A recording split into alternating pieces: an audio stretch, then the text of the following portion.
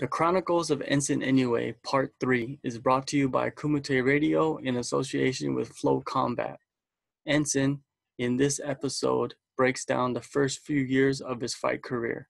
He mainly competed for Shooto and Vale Tudo Japan. He breaks down every single fight, gives the behind the scenes of that fight, and gives his perspective of what actually happened.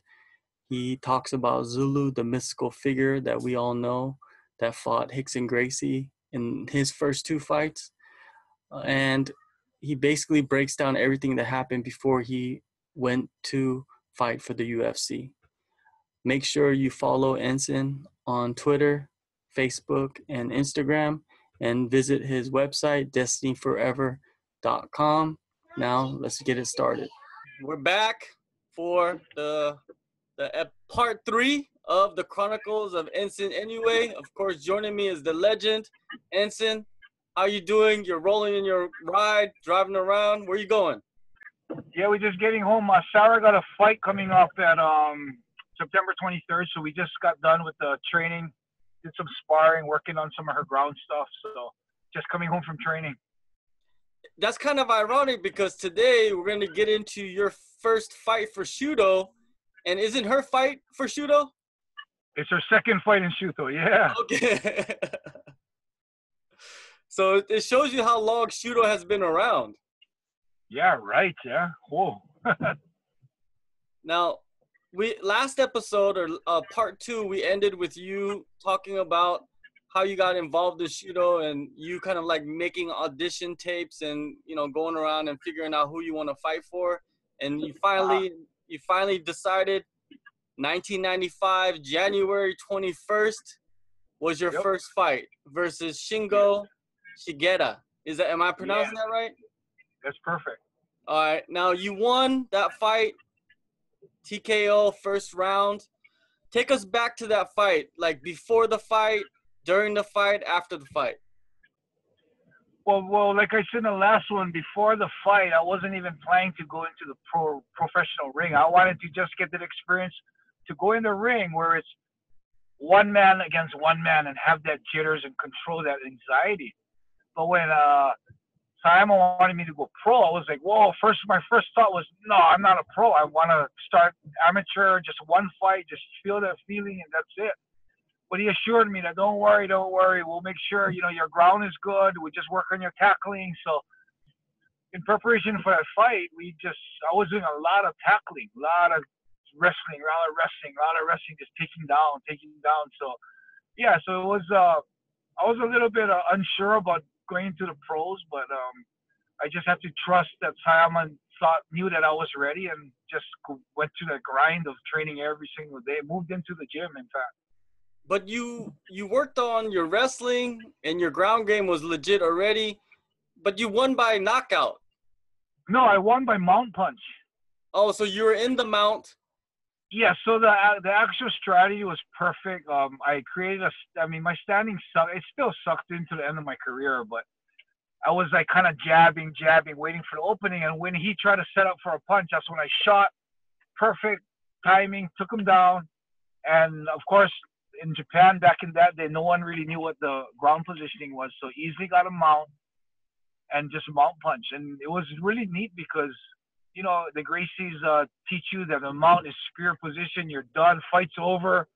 But when I got into the mount and started striking, what I realized was once you get the mount, doesn't mean it's over. Now it's another technical battle to try and finish from the mount, to try and find the strikes, not to burn. I mean, believe it or not, you can actually burn yourself out mount punching. If you think it's that easy, you think you're going to get mount and just punch someone out and knock them out easy, you're in for a big surprise because there's a lot of technique involved. And I actually got tired punching from the mount. So the fight ended where I got into the mount. He had no clue how to escape, but I had to my mount punching sucked. When you punch, your elbow has to be behind the fist, but I was hitting almost like a racquetball punch, almost like a whip. So that I had to work on, and even finding the openings for the mount punch. I was punching over the guard, and of course it was enough to get the guy into submission. Because back in that day too, the rules weren't really structured well. So I think the last 8 punches I hit the guy with was in the back of the head, right on the neck. So that's when the rules were okay to do that, yeah.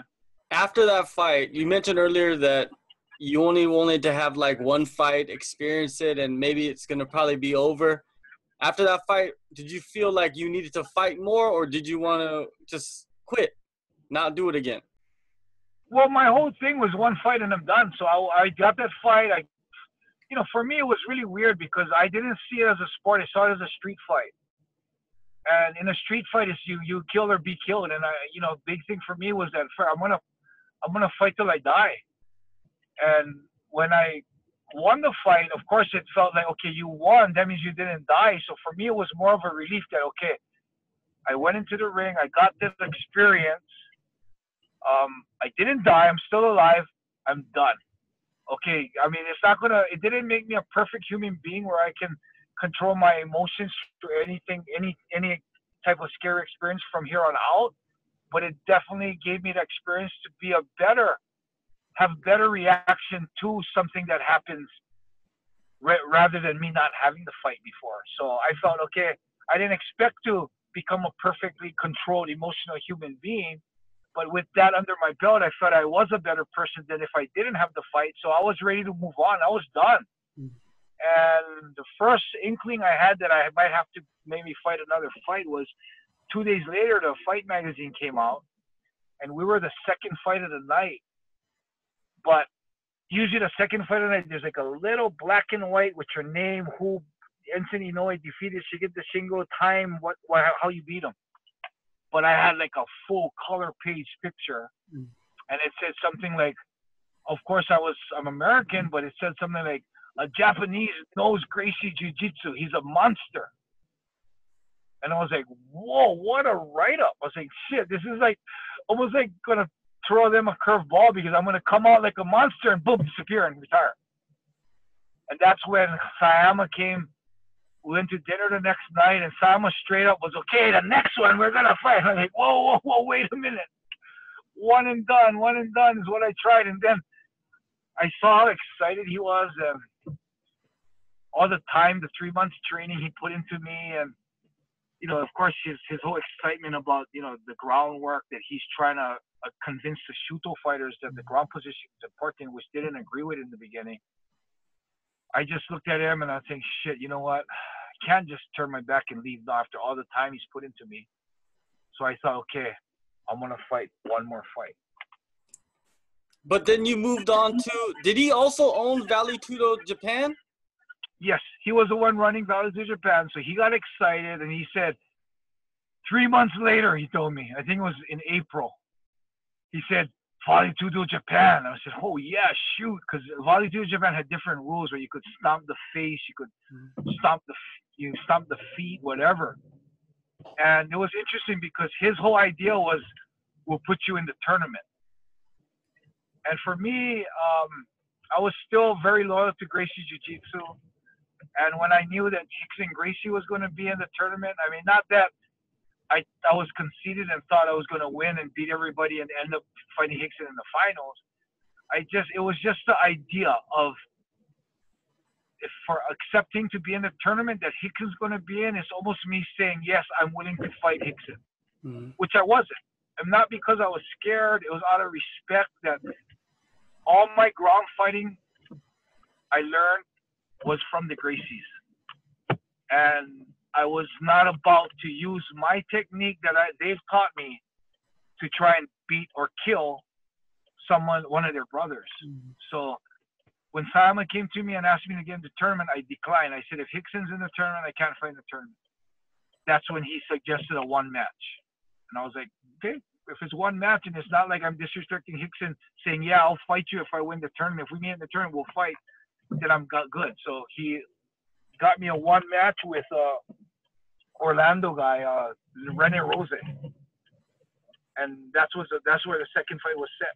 And it was really, for me, it was a really huge step because when I went from a Korakuen, maybe 1,500 to 2,000 people seats, to fight in Vale Tudo Japan against Rene Rose in the Nihon Budokan, Japan Budokan, Tokyo, it's a Nihon Budokan, and that has a 50,000 seat arena.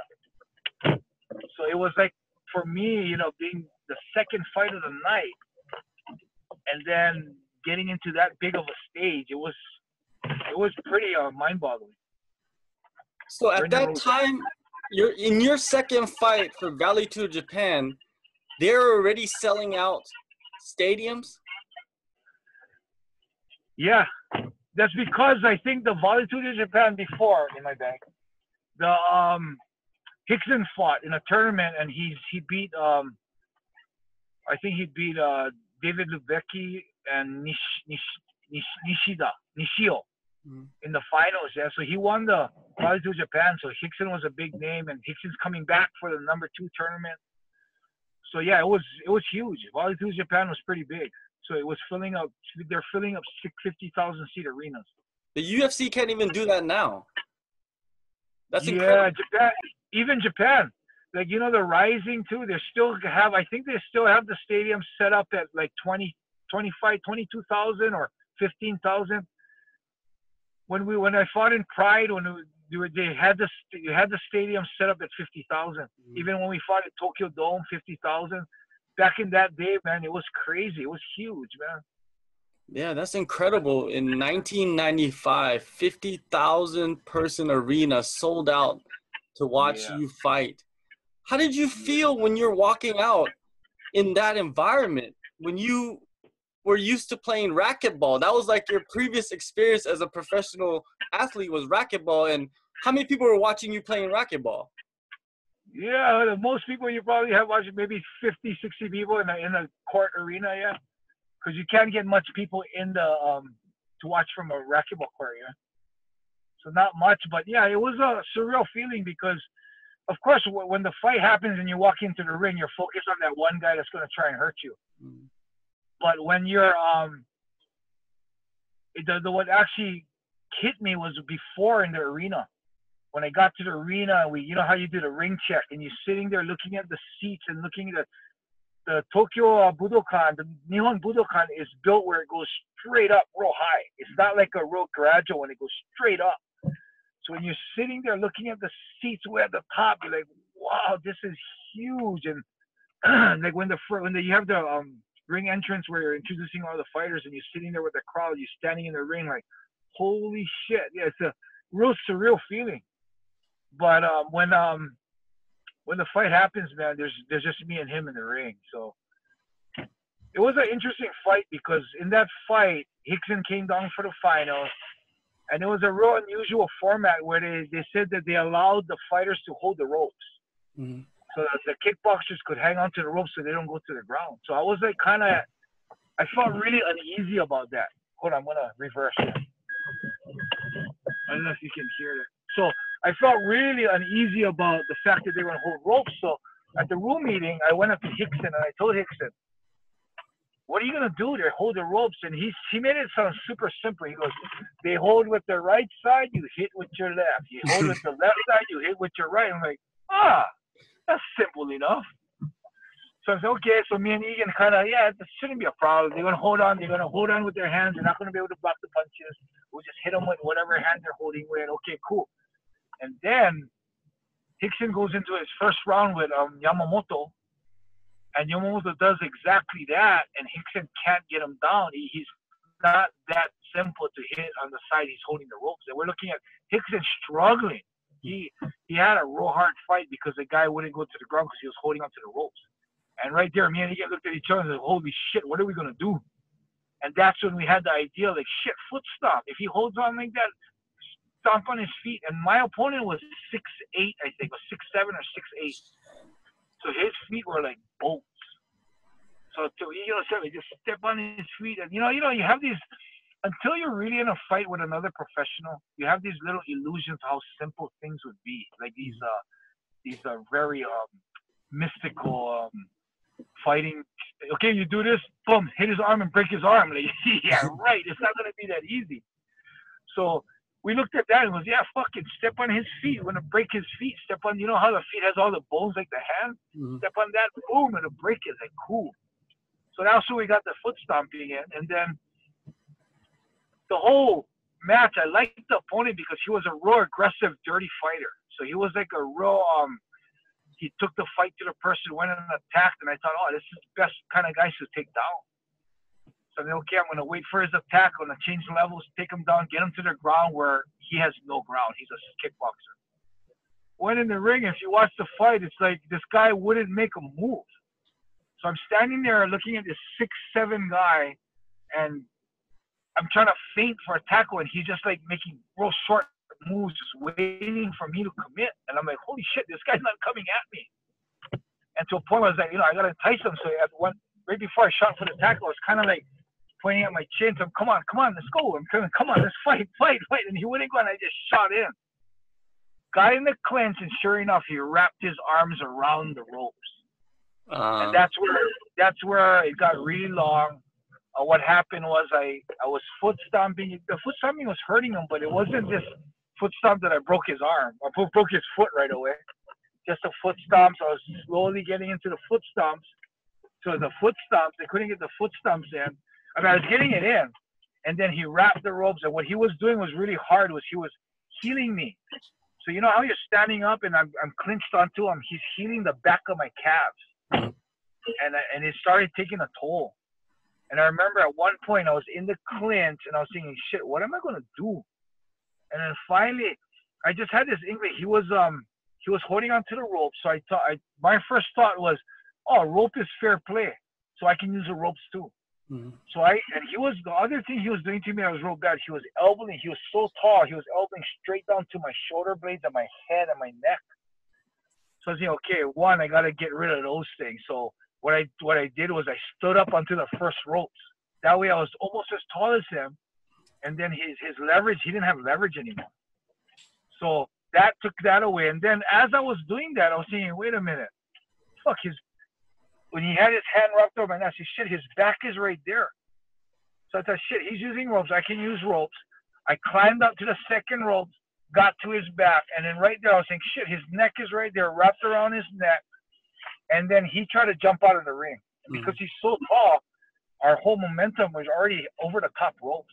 He tried to jump over the rim. And when I saw the video, the Shooto referee grabbed his leg to stop him from going over as I'm still sinking in the choke.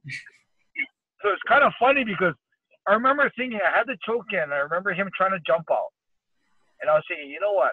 I don't care what happens. If I fall, hit my head, I don't care. I'm going to hold on to this choke, and I'm not going to let go. We fall out of the ring, he's going to be asleep on the ground when I get up. But apparently we kind of went all the way over the edge of the ring. And because of the ref grabbed him, they pulled us back in. I was sinking in the choke. He fell on the ground, and he started tapping. And that was the end of that fight. So got rid of that, got over that fight, got out, walked out into the arena. And when I walked out into the arena, got into my locker room, my calves just tightened up, and it had contusions in both my calves, and I could hardly walk after that. So it's kind of a lot of damage. I took a lot of damage on my legs. But that was done, and of course, Sayama comes in again, all excited, and wants to, okay, the next one. We'll do the next fight. And it was crazy, man. It went one fight to another, one fight to another. Yeah. In your first fight, you didn't really take much damage at all. And your second fight, you just mentioned that you took a lot of damage to your legs. Was that something in your mind when you went into your third fight? Or before you even went into your third fight, you're like, hey, this is kind of too taxing on my body. Should I, not continue this? Or did you not care about that? Did you just think that no, I didn't care. Part of the game? That wasn't even an issue for me. For me, it was like, it wasn't about taking injuries. I was just pretty much like, I see, you got to remember, I wasn't going in as a sport. It was going as in a street fight, live or die. And the fact that I was alive, for me, it was like, that's great. As far as bodily injuries, if you're going into a ring prepared to die, contusions is nothing. If you go into a casino winning to lose $50,000 and you lose $10,000, it's nothing. You know what I mean? Yeah. If you go into the casino wanting to break even and walk away with your money and you lose $10,000, that's devastating. Yeah. If I went into the sport trying to go out so I can maybe train tomorrow or the next day, that's devastating if you get contusions and you're out for 2 weeks.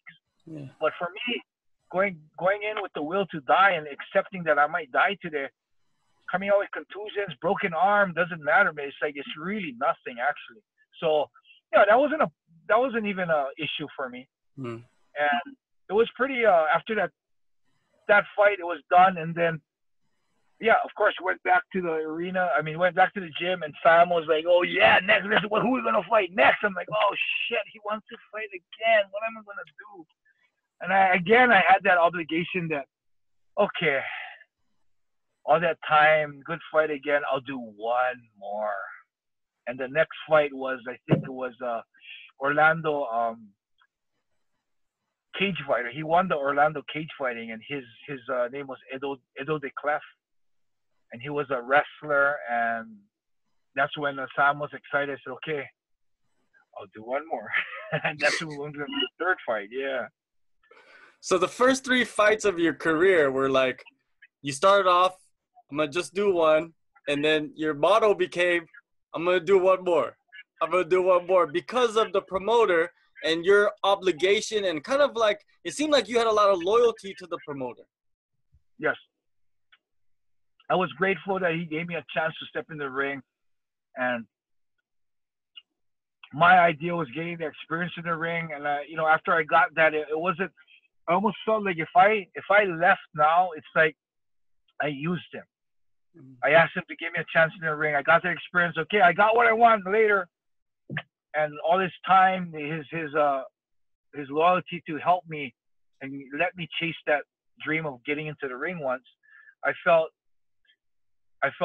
it'd be like a little bit of disloyalty if I turn my back on him now. So it's like, okay, now 1's getting 2, 2's getting 3. Now this is a little excessive, but I felt I was just moving fight by fight, and I felt like I owed it to. I think as out of loyalty to him, appreciation for what he's done, I'll do one more, and that's when we booked the next one. Yeah, so that was the third fight coming up. So you're in Japan, you're Japanese American. At that time, did you kind of become the face of Shooto, or were you still building your name? Okay, so what happened with the Shooto whole thing was when I went into Shooto to showcase me, Sayama changed the Shooto rules, and he called them freestyle rules. So we allowed ground punching, because before then there was no ground punching in Shooto. So yeah, so I became the face of freestyle Shooto. So Sayama had this dream of moving over to the real type of fighting, and he felt that the pancreas, rings, all those ones, they only have open palm striking. There was no real fighting, and Shooto also only allowed no ground punching from the mount. So when he created freestyle fighting, it was like a whole new movement, and it was like almost like a thing in Japan. Like, holy shit, what's this?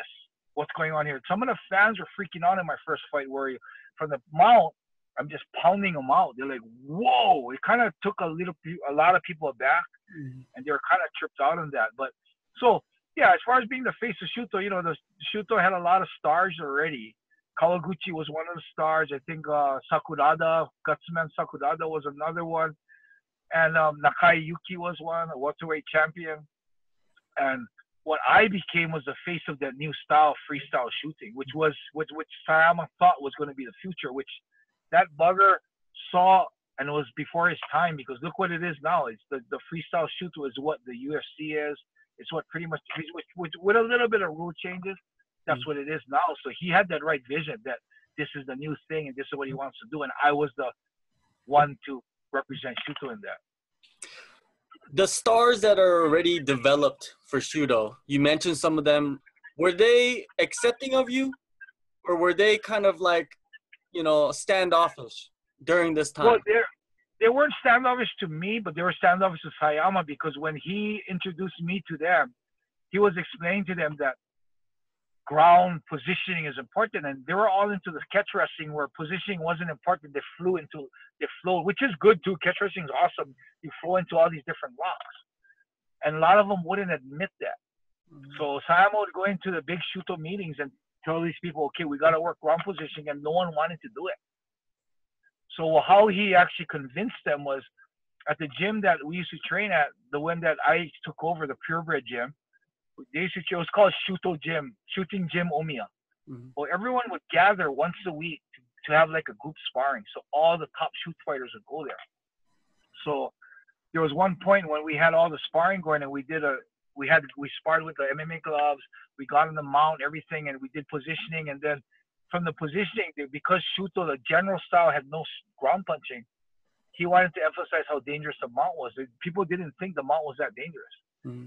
So I remember I was sparring with Sakurada. I got him to the mount, and then, you're trying to submit or trying to hit the body or something. And then Sayama looked at me and goes, okay. And I looked at him and said, what do you mean, okay? And he said, punch. Uh-huh. And I punch. He goes, punch. Go for it. So I just pummeled Sakurada. Pummeled him. Like he was, you see someone trying to get on the mount. They don't know how. They're kicking their legs and they're twisting their legs. They have no clue. That's what he was. And I was just pummeling. And boom, after that round was up, he was busted up. He sat down, looked at Sammy, and goes, holy shit, mount is dangerous. And that's where it changed everything. All the shoot fighters interested in learning ground. So that's changed the whole movement of, I'd say, not just Shooto, I think mixed martial arts in the whole part of Japan. Because Shooto was the pioneer of freestyle, so they called it Vale Tudo at the time, but MMA. Shooto was a pioneer of MMA in Japan, which was pretty much the beginning of MMA fighting. Going back to the sparring, when you say that you guys were wearing MMA gloves, how different was it compared to the gloves that are used now? MMA gloves are the same. It wasn't like the finger gloves that Pride started doing. It was more gloves that was like a big fat padding on the top. There was a lot more cushion on the pads.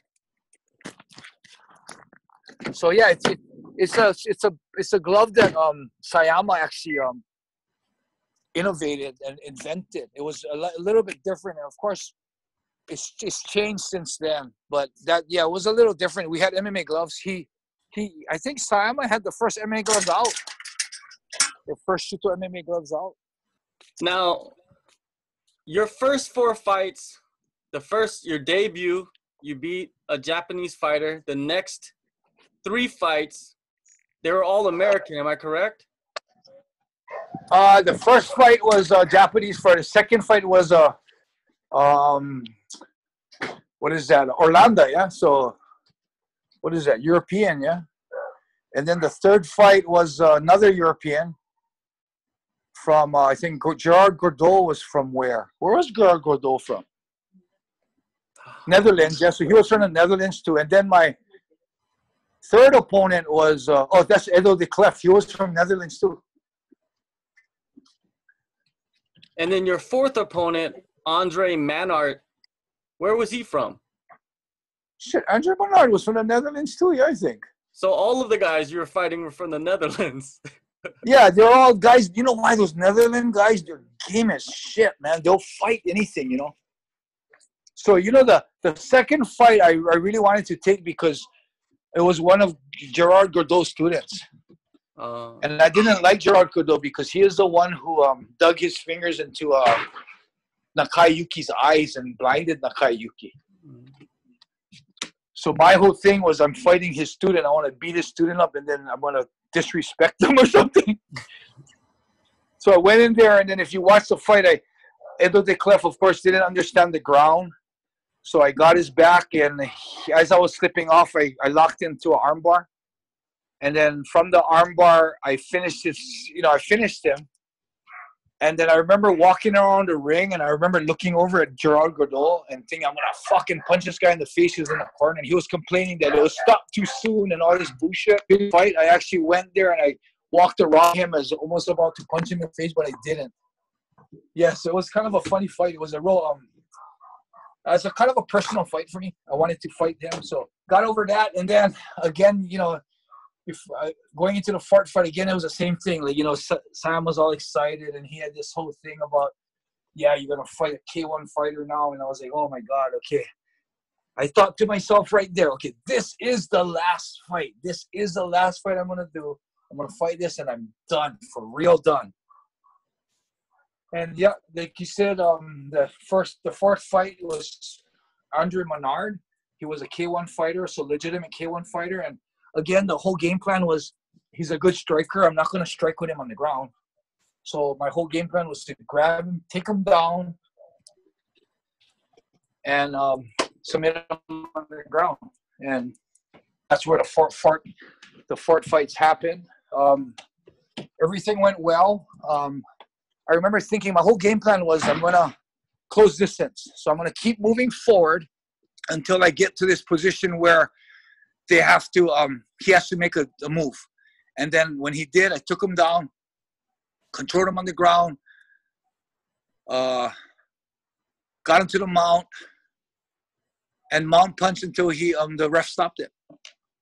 So that went real smooth, and that's where everything took a change. That's where I sat back and I was like, okay, I just beat a K1 fighter. Although, you know, K1 has no ground, still the fact that I beat a legitimate fighter, I was sitting back and right there, everything in my head changed, and I was like, wait a minute. This MMA shit, I might be really good at this. Now, all of a sudden, there was a curiosity in myself, is how good could I be? I've just beat 4 fighters. The last one was a really legitimate fighter. And I was like, man, you know what? I got to see what I can do. And right there, my whole thinking changed. Everything was about getting experience, going back to Hawaii. And then all of a sudden, I was like, okay, you know what? This is something I want to see what I can do. I'm going to go full-time in this. I'm going to see what I can do in this. And that's where everything changed, where going back to Hawaii wasn't the main priority anymore. The main priority became seeing what I can do as an MMA fighter. So in your first 4 fights, you were a full-time fighter then. You weren't really doing nothing else except for training and getting ready to fight, because the promoter was always on you every time you won, right? He's always like, hey, when's the next fight? When are you going to fight again? This is when you're... Well, actually, what happened from there was I was from English teacher.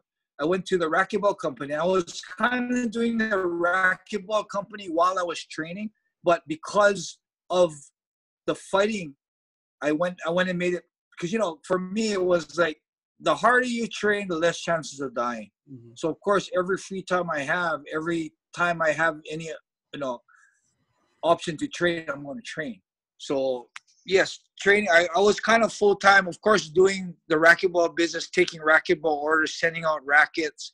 But other than that, yeah, pretty much full-time training, wanted to be prepared, didn't want to die. Mm-hmm. So I just, for me, it's not about winning and losing, but living and dying. So for me, it's like, if you're going to die, and you're going to train hard. So I made sure that I could be as ready as possible so I could live another day. So you mentioned after your first 4 fights, you realize in your mind, you're like, hey, maybe I'm going to try to take this as far as I can go. And then you took on a fight with Joe Estes, and you lost by decision. Now, explain that fight. Explain the mindset of going into that fight, where it's different from your first 4 fights, because you're thinking like, hey, I'm going to try to, you know, do something with this kind of like as a career. What was lucky with that was, for me, if that fight happened the fight before, I would have been done. Because it would have told me that, you know, you're not good enough. Okay, remember what you came in, you didn't come in here to try and win a belt to become the best in the world. You went in here to just get the experience of controlling your emotions. It's done. Okay, you just lost. Done. But the reason why it helped me continue is I already had my mind made up. I already had my mind made up. I'm going to see as good as I can be. How you know, and with Joe Estes, after I lost that, the only thing I felt was he overpowered me. He was just too big. Mm-hmm. And so right there, if you notice the changes in my body, right there, I thought, you know what? I got to gain weight. I got to get stronger. Mm-hmm. And that's when I started trying to put on weight. I mean, without steroids, man, the most I could put on was like 5 pounds in a year, 5 good pounds. So it was a real slow process. And, you know, steroids wasn't illegal. But I was too scared, you know, like steroids. They say steroids does this shit, changes your voice, you know, like gives you bitch tit, or, you know, all this kind of side effects. And for me, in racquetball, I never did any steroids. Steroids wasn't actually an option. Mm-hmm. And it was something that I was afraid to touch. I mean, I've never done drugs. I've never done any cocaine, any chemical drugs, even marijuana. Till that day, I've never done it. I did marijuana later on in my life, but up until then, no drugs, because I was afraid of doing that kind of stuff. I was a little chicken in that kind of sense. Mm-hmm. So, yeah, I knew I had to gain weight, and I thought, okay, The only reason why Joe Estes beat me was, one, Matt Hume is a smart motherfucker, and everything I was trying to do, Matt Hume was in the corner telling him to be careful, and it was like, I was in there trying to set something up, and Matt Hume's letting him know. I'm like, fuck, what am I, fucking Matt, you know? So Matt Hume was an awesome second for him, and the other thing that was real hard for me was his size. So I thought, okay, technically he's not better than me. So that didn't make me think that I'm not good enough. It's just I think he was 50 pounds heavier than me, and he was stronger.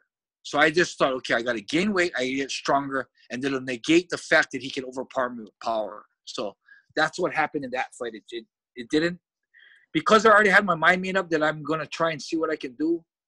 It wasn't a one and done, see what I can do. If you're going to see what you can do in a sport or any type of profession, you're going to grind it out to try and get better from the losses and improve and see what you can do. You know, it's not going to be one, okay, I'm not going to see what I can do at the person that I am today. I'm going to see what I can do with the adjustments I can make with every lesson that I learn in the ring, win or lose. And that was just a lesson in the ring. I'm lucky I had my mind made up that I was going to do this, because if not, it would have been like, okay, I'm done. So lucky.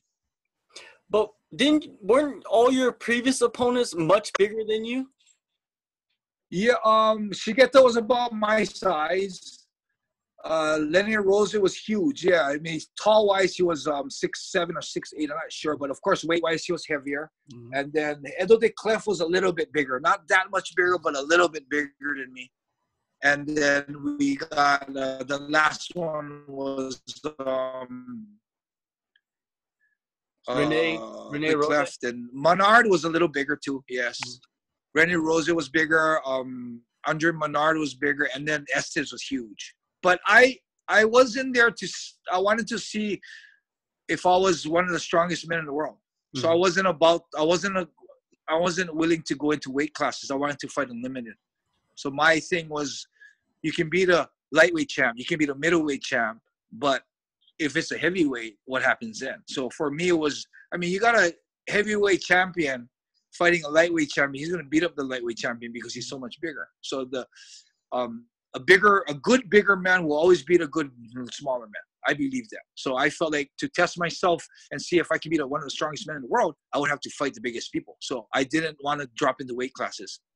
I could have made light heavyweight, but I didn't want to. So I was trying to gain weight that time. And even with after the Joe Estes fight, that's when I said, you know what, I got to gain weight now. If I'm going to fight these big boys that's 50 pounds heavier than me, I've got to gain weight. And that's when the mission went on to starting to lift heavier, starting to eat more, trying to keep my weight as I train. In 1995, 1996, were people taking steroids that were fighting? Not in Japan, not that I know of, because Japan is not a country that is accessible to steroids. It's not a country that actually is an option to steroids. You can get steroids in Japan. There's no black market that I knew of.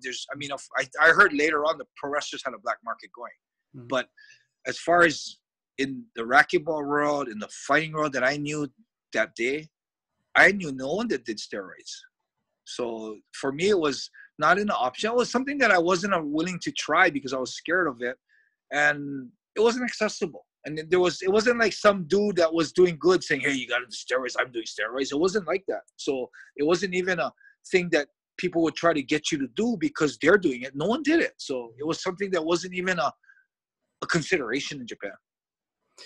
You mentioned Estes' corner man was Matt Hume, and you see what he has done. He's been around since the beginning also. A lot of people forget that. They just think of him as Mighty Mouse's coach. What do you think of his accomplishments now as a coach? And then he's the one that was actually in the corner against the guy that gave you your first loss.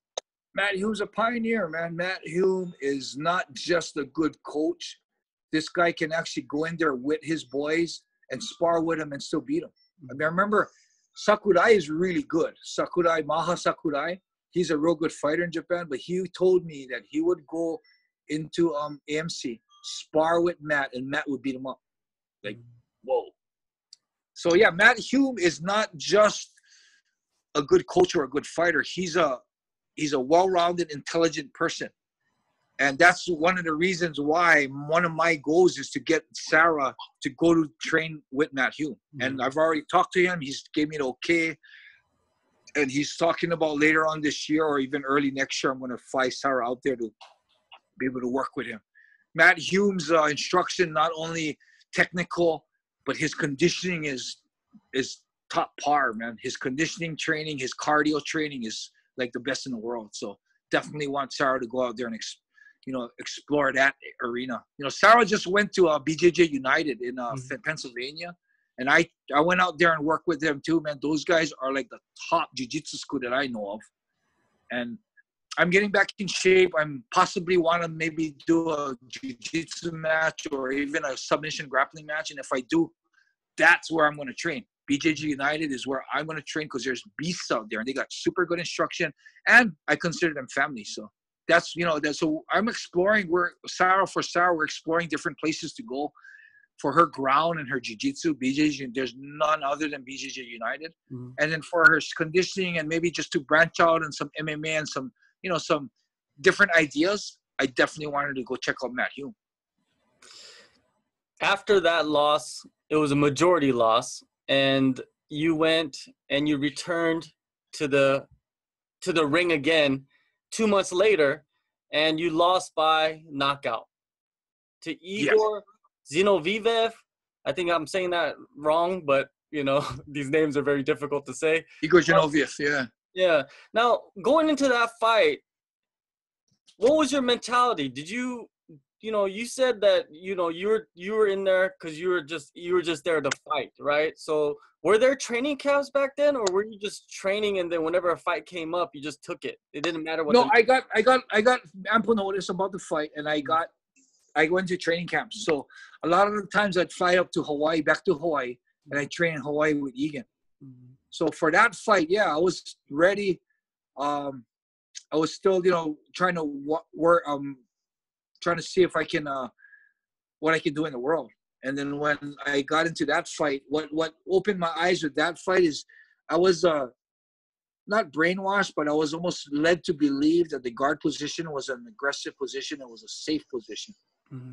And what I learned in that fight right there was that the ground being on the bottom, just being on the bottom itself is a dangerous position. So that was a good eye-opener for me. If anything, that fight, was a fight that really challenged my idea of continuing or not. Because I remember walking from the ring after that knockout. I got knocked out. I was walking back, and Egan's not a fighter. Egan's more jiu-jitsu sporty guy. So we're two different types of people. And Egan, I remember Egan telling me walking out is, man, this MMA shit, there's too much to cover. Go back to jiu-jitsu. And I was literally like, yeah, you know what? I think I'm done with this MMA stuff.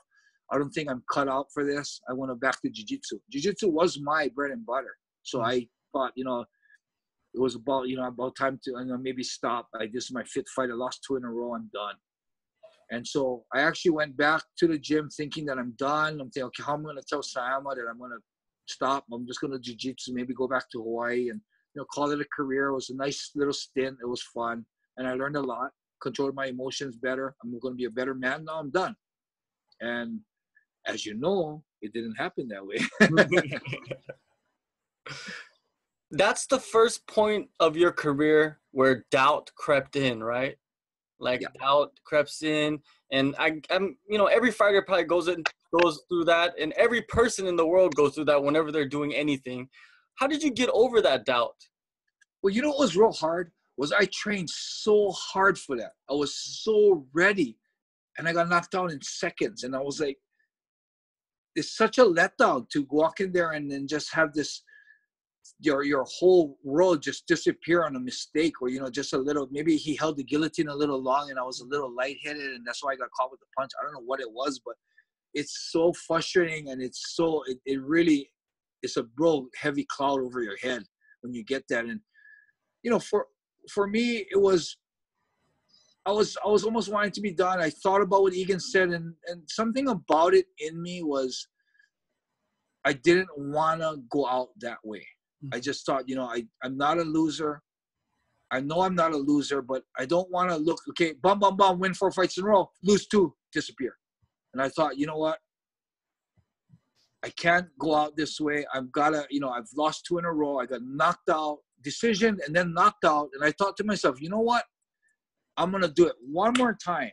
I'm not going to quit on myself now, but I'll do it one more time. And you know what? If I do shitty and I get knocked out again, I'm going to be real about it. I'm going to say, I'm done with this. So right there, I thought, okay, I told Sayama, one more fight. And he goes, who do you want to fight? Let's get you an easy one to win. I said, no. I told him, I want to see, I don't want to waste my time. I want to see if I'm made for it or not. And if I'm not, I'm done. And he goes, who do you want to fight? And I remember that Vale Tudo Japan, that I got knocked out with, there was this guy named Mustafa Abdul. He was a fucking beast. He fought Kikuta, which was a very good ground fighter. Kikuta had a leg lock on him. This guy just healed him, kicked Kikuta in the face, just was nonstop relentlessness and pounded Kikuta into submission. And this guy was like built like a beast too. So when I thought to myself, okay, if I'm gonna see if I really made for this, I want to have someone that's gonna beat the fuck out of me and see if I can overcome that. So right there, I looked at the Sayama. I said, I want to fight Mustafa. I mean, there's a point in the fight that Kikuta had Mustafa in like a straight knee bar, extended totally, and this guy would not give up, kept kicking Kikuta in the face, and eventually got out. So I'm thinking, that's the kind of guy I want to fight. I want to really see for real if I'm ready, made for it. I don't want an easy fight. I want someone that's going to break me again and let me know straight up. I'll know in my heart, I'm done. I'm not good enough for this. I'm done. And so I asked him for Mustafa Abdul, and Sayama looked at me and said, Mustafa, he said, you don't want an easy one before taking someone? I said, no. I said, I don't want to waste my time. I want to see if I'm made for this or not. He goes, cool. And that's when that fight was booked with Mustafa. So we know what happened in that fight. Yeah, that was a good fight. I dropped him. He started tapping. And I remember this is also a big way, a fight that refined the character that I am in the fight. Is I remember dropping him in the fight, and I remember seeing him tap. So he was tapping on the mat right after that first punch. And right there for me, the ref didn't tell me it's over. But I saw him tap, and it's just over. Tapping means it's over. Mm-hmm. So I kind of went up to the ropes and kind of started celebrating. And I turned around, the ref's giving him a fucking standing 8 count. I'm like, wait, so I looked at the ref and I said, he tapped. You can see it. If you watch the video, I'm like, he tapped. And the ref kind of looked at me like, huh? And then I looked over at Mustafa, and he was ready to fight him, and thinking, his head is clearing. The longer I wait, I'm not going to argue with the ref because his head is clearing. So I went in for an attack again. And I dropped him again. And this time I started hitting him until the ref pulled me off. Mm-hmm. And right there, it created this belief in my head that my job as a fighter is to render my opponent helpless, make him give up, make him quit. Or in my ideal was to kill him before the ref could stop me. So my job as a fighter was to hurt my opponent. The job of the referee is to make sure he stops me in time. So it wasn't my job. I'm not going to play fighter and referee at the same time and try to hurt him and decide when it's enough and stop. It's not my job. My job is to hurt him until the referee pulls me off. And that's where it just changed my whole mindset that, you know what, I'm not going to focus on anything but hurting this guy. And if I don't hear the ref, it's the way it is, man. Until he pulls me off, I'm not going to stop. So that's what refined the way I fight. You know, that fact that I had to beat Mustafa twice. And that's dangerous.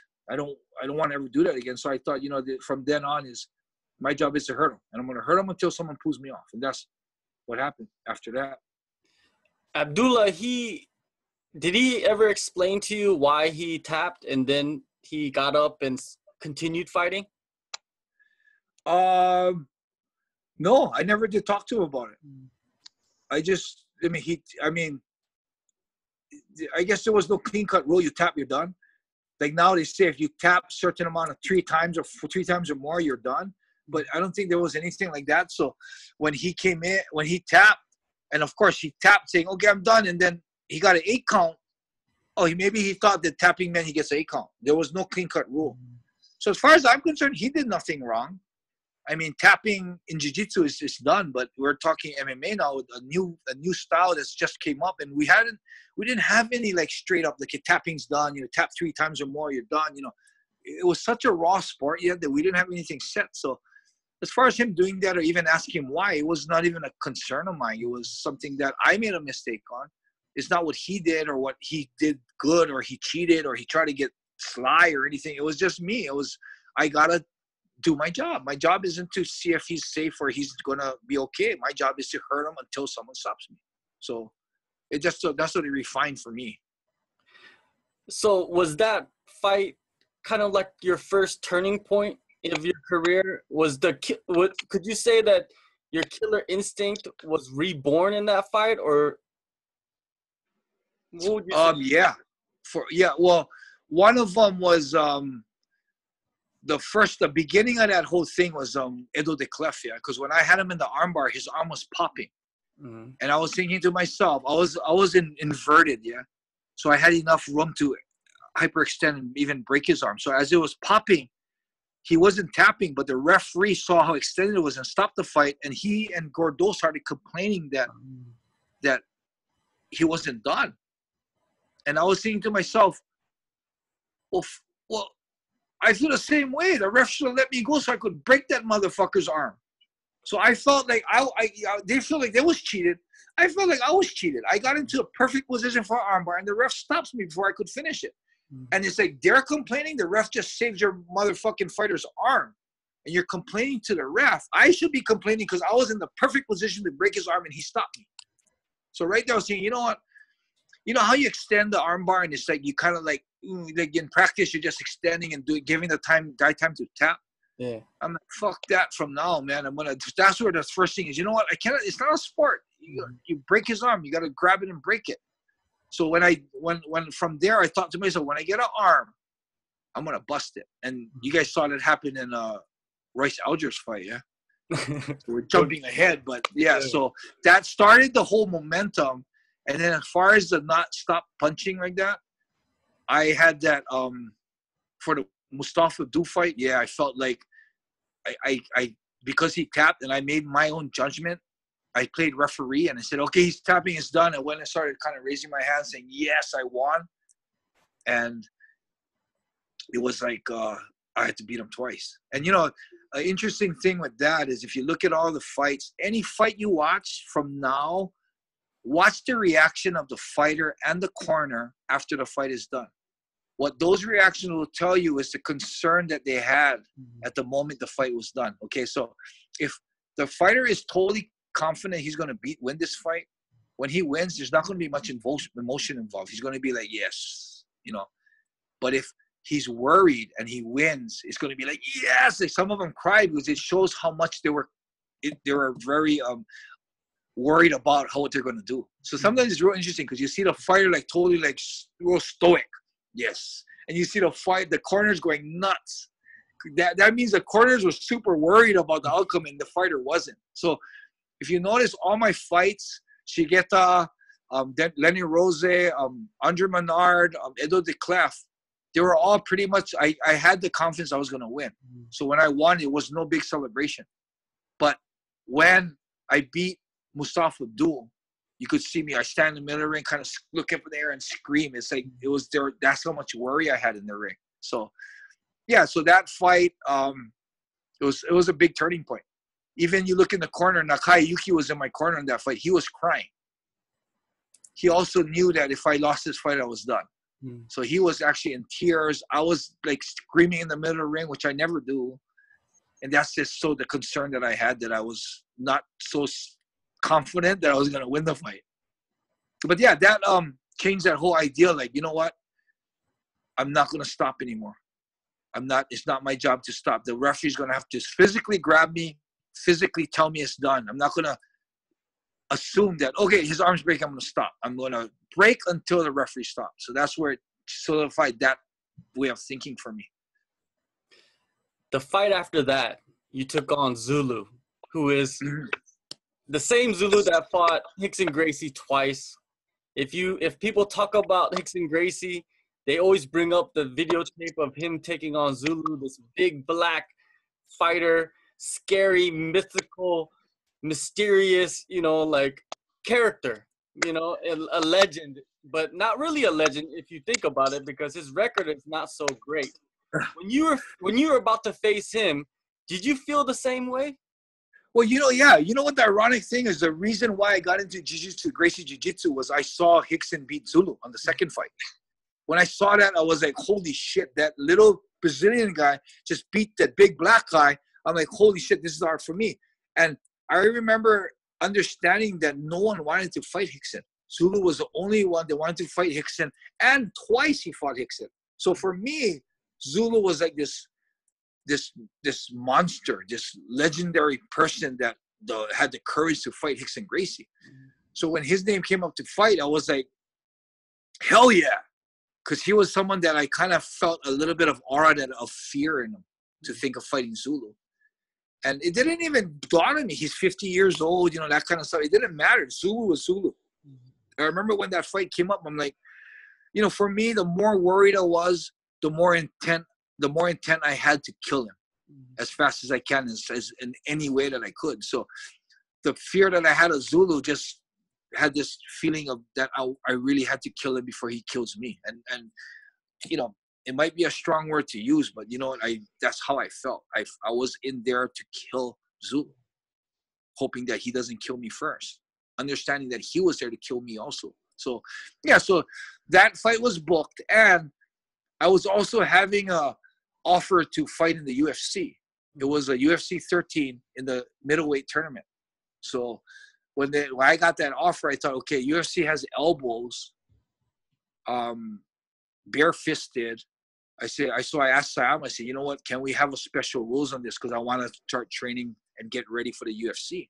He goes, what? I said, I want to have elbows included, and I want to fight bare-fisted. He goes, oh, bare-fisted? I don't think we can do that. And I'm like, oh, shit, but UFC, I'm going to fight bare-fisted. He goes, oh, but since Japan may be difficult. I said, oh, shit, how about elbows? No problem. We can do elbows. I said, okay, elbows. So that rule was like special rules. They allowed elbows not because I thought it was an advantage for me. I just thought that if I'm going to fight in the UFC and I can use elbows, I need to experience using elbows or having the elbows used against me. So that was a little bit of different ruling. They had a different set of rules in that one where they allowed elbows. Unfortunately, I had to put on the glove. Now, with the fight with Zulu, there's some backstory to that, right? There's some kind of controversy that was it in the lead up to it, or was it after it, or was it during it? What was going on with that fight? Okay, so Zulu was considered luta livre. Okay, and I considered myself jiu-jitsu. As we all know, back in the day, luta livre was the biggest rival of jiu-jitsu. You had Hugo Duarte fought Rickson. You had I forget that black guy's name that fought Hoyler in the gym, but Eugenio Tadu. He was also luta livre. All those guys that even gave jiu-jitsu any problems with luta livre guys.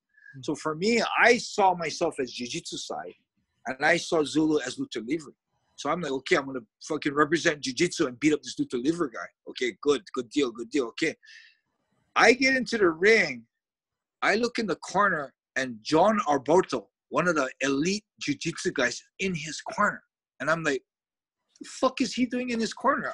Jiu-jitsu, but you're cornering, because he's Brazilian, you're going to turn your back on the loyalty to jiu-jitsu, and you're going to go corner him. So I'm like, motherfucker. So I'm looking at that, and I'm thinking, what the fuck, this traitor? I'm staring at John Arboto, you motherfucker. And then he starts complaining about the way I tape my hands up. I mean, you're allowed to tape, and it was understood. But I guess Lulu didn't tape his hands, and he didn't know he could or whatever. I don't know what the problem was. He starts going to that extent, not only just cornering Zulu, grumbling for him against a jiu-jitsu guy. So right there, I'm super pissed off thinking, this motherfucker, one, I'm already ready to fight like an animal ready to eat. And he's holding me back from fighting. I'm already getting frustrated on that. And then I'm thinking, this guy is freaking arguing for luta livre. So I'm super pissed off.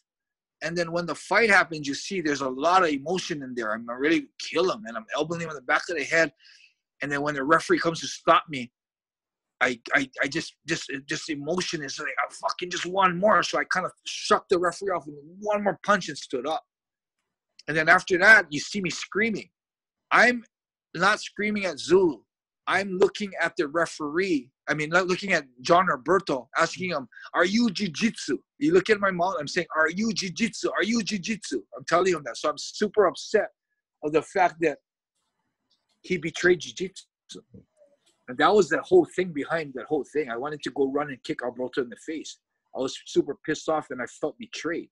And that's where I think there was another mind change in me that, okay, wait a minute. Maybe I'm not jiu-jitsu. Because the Brazilian, the you know, his nationality is going to weigh over the jiu-jitsu loyalty. Maybe I'm not really jiu-jitsu anymore. And that's where I started thinking, like, oh, wait a minute.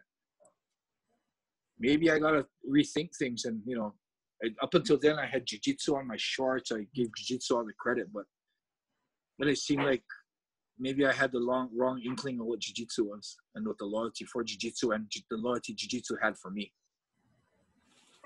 When you went back and talked to the Gracies about this situation, what was their response? I didn't. I've never did. I still had a good relationship with Hickson, with Henzo, with Helson. I still had a good relationship with everybody. So as far as I'm concerned, I just, in my head, thought John Arbolta is a dumb shit. And of course, it gave me a little bit of a, you know, a red flag. Like, shit, what is this? What is this jiu-jitsu?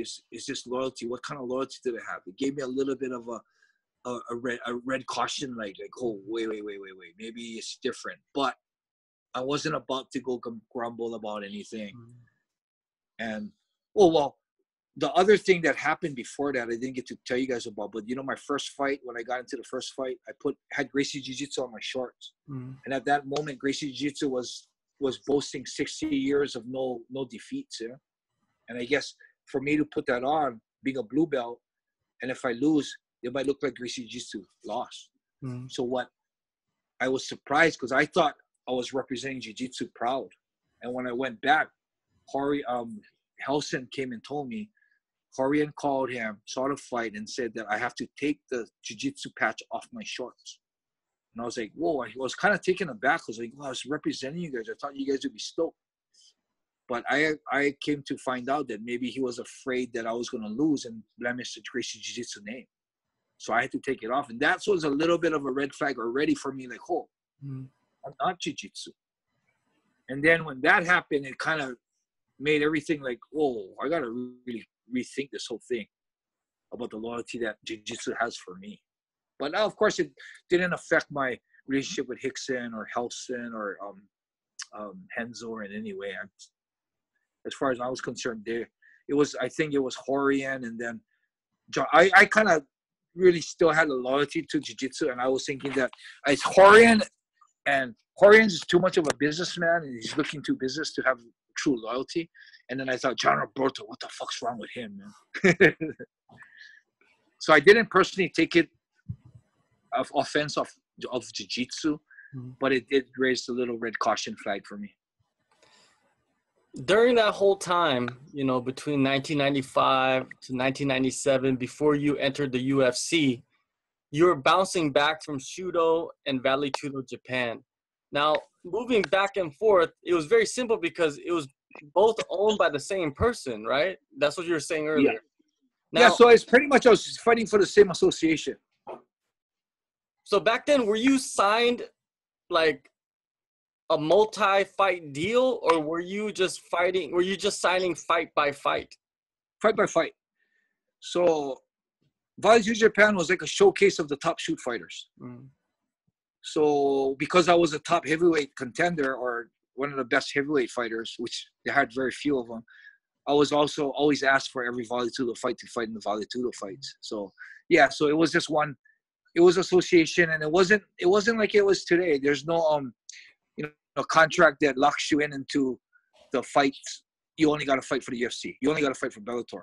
It's straight up one fight at a time. And if I decide I want to fight with the UFC, I can fight with the UFC. If I want to fight with Pride later on, I can fight with Pride. So it was pretty much an open contract. I mean, Shooto lost a lot of fighters because of that, but I think that's that care that Shooto had for the fighters, that they allowed them to go into bigger stages if they had to. They didn't want to lock them down and hold back their career. So yeah, it was one fight at a time, and I was like fighting for like $3,000, $2,000, basically peanuts.